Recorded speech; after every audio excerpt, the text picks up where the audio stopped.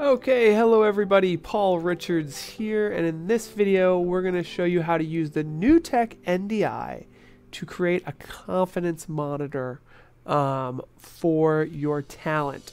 So this is all over Ethernet.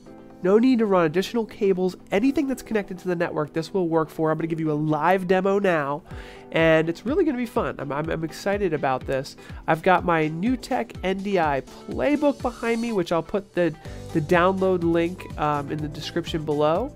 But basically what this is going to allow us to do is kind of show it off here. And the basic thing here is we're going to be connecting multiple NewTek NDI compatible devices. I have two vMix instances running now, but it could be two TriCasters, it could be a TriCaster and a vMix, it could be a TriCaster, a vMix, and something else, including I think Wirecast now is supporting it. So this is kind of gives you an idea of some of the different layouts. There's a whole lot here that could be used to do this, but you can basically have everything connected over the network, and it's really going to be cool. Here's what I'm going to do. So right now, right in front of me, I have my computer. Here's my computer right here, and I'm actually running vMix. And I'm going to take you from the beginning here on how easy it is to add a vMix, to add a NewTek NDI source into vMix. So I've got my broadcast PC. Imagine this. My broadcast PC, it's running vMix, and I have the NewTek NDI enabled, so any computer on the network that has another vMix instance or NewTek instance can now use and view the video.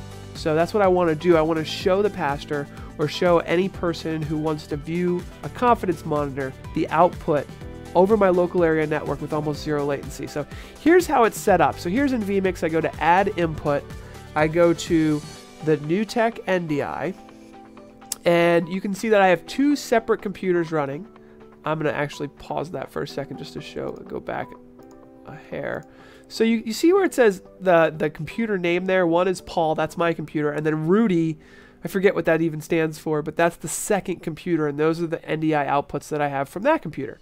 So if I select my main broadcast PC, now in zero latency, and I'll check that, I can go full screen with it, I can now show it in low latency exactly what is coming from this PC. So just to show this off, here's my computer here. This is kind of a little rudimentary, but bam, my computer now showing in zero latency via the NewTek NDI the output, right? So you could do that with any computer on your network, set up a confidence monitor with the NewTek NDI. Pretty cool, right? So that is just one way to use the NewTek NDI. We have a playbook here that goes over all kinds of different scenarios where you might want to use it. You might want to have multiple operators. You might have an outreach program. You might have additional monitors that you want to power with the NewTek NDI, and we'll talk about that later as well. But the key is that it's super low latency. So, you know, it should be roughly like zero latency the way that they use this technology. Whoops, there we go.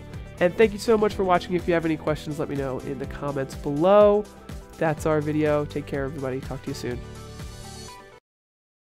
Click to watch another exciting PTZOptics video, and don't forget to subscribe. Tune in Fridays at 11 a.m. Pacific, 2 p.m. Eastern to join our live show with new industry experts interviewed every week.